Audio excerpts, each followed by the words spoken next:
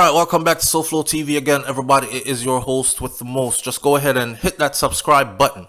Hit the bell next to the subscribe button so you're notified every time a new video goes up on SouFLoTV. For those of you who've been following this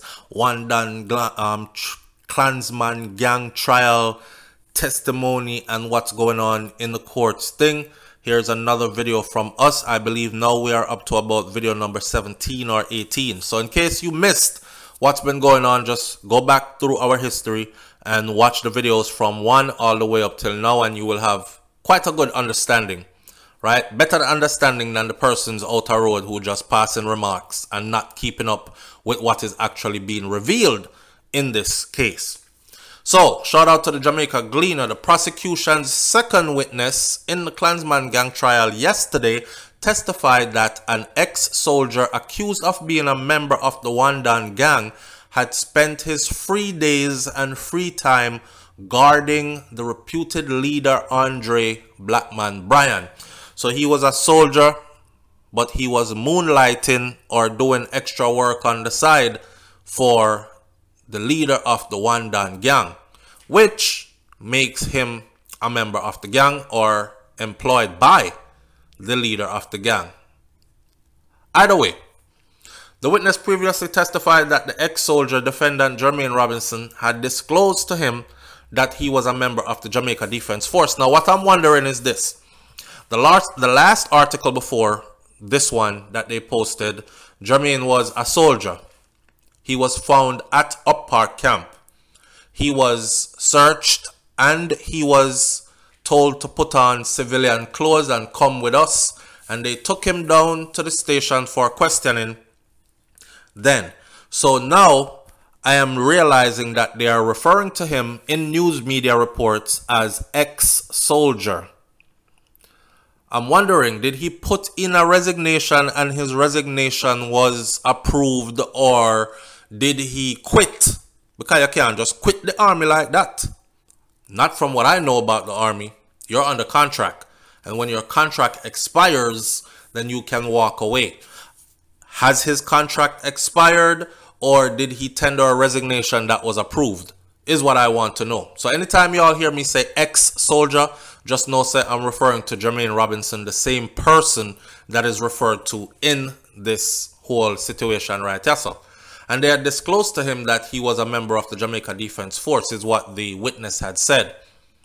He said that he had seen Jermaine Robinson at the Jones Avenue, Spanish Town base of the gang in St. Catherine, and at the home of the alleged Don's personal driver, guarding Blackman with a gun. But during cross-examination yesterday, Robinson's lawyer, Roxanne Smith, suggested that her client was never a guard body or bodyguard for the reputed leader of any gang.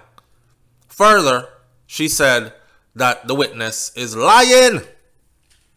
Smith also sought to discredit this witness' account that Blackman had introduced him to the soldier.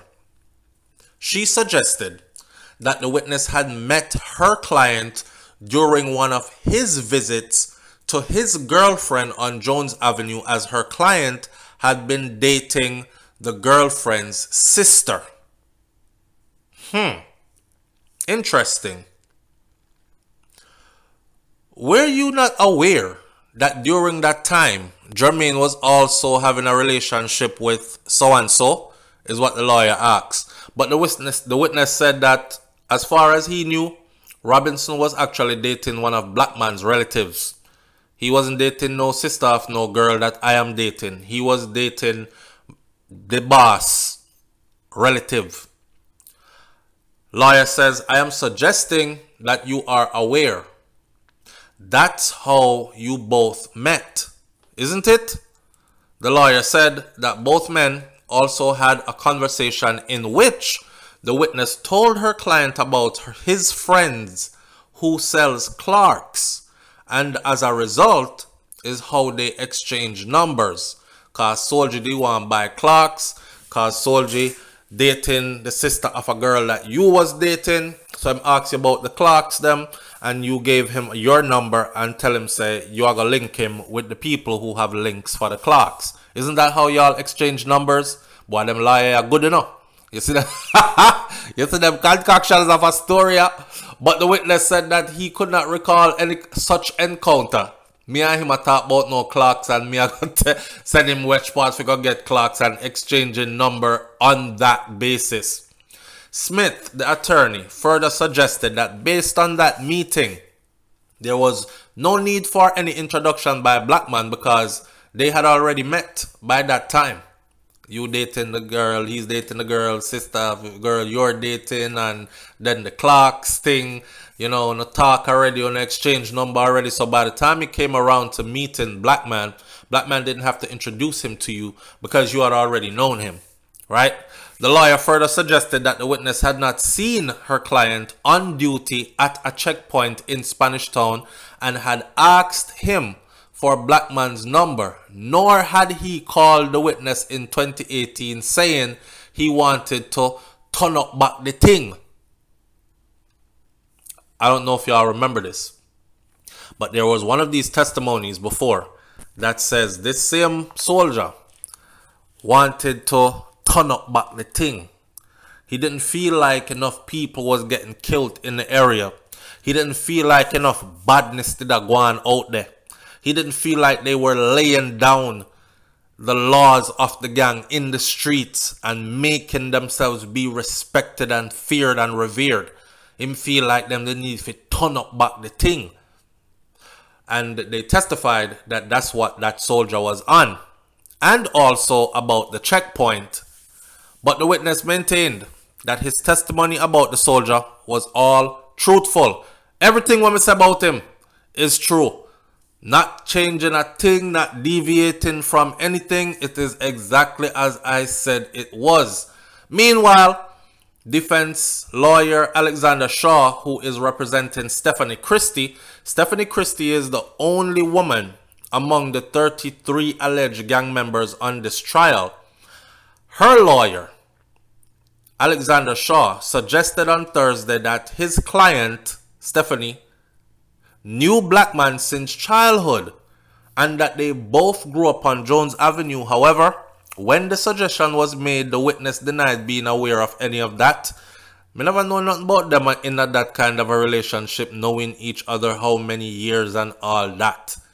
Further, he said, close friends don't try and kill close friends. However, when the suggestion was made, the witness said, what? I had no idea they were childhood friends. I don't know nothing about that.